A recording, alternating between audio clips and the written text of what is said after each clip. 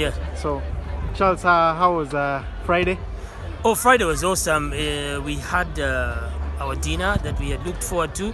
If you recall, a couple of weeks ago, we had this discussion, and I was calling upon all the fraternity of SMACKOBA to come and join us as we celebrate 100 years of our alumni association. And we had this ceremony on Friday, and what can I say? It was awesome. We had a fantastic fundraising.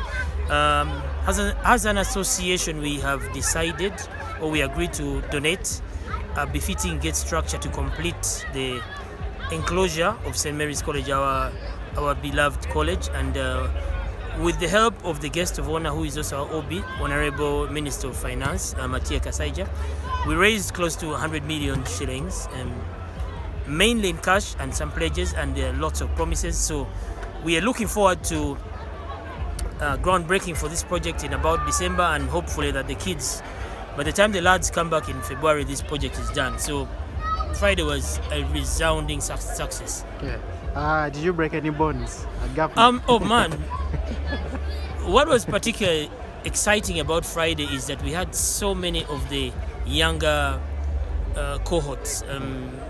We had guys from the Vikings, which is the youngest team here in the TSL. We had full house from Tsunamis, we had full house from Devils, and lots of other guys who came on an individual basis. But importantly is that after the dinner, when we were done with dinner at about 11 midnight, everybody went to Governor. And when I joined them up there, I sauntered out at about 4 in the morning, but I left these guys really breaking the leg. Really breaking the leg, as you said. Yeah. Okay. All right. Thank you so much.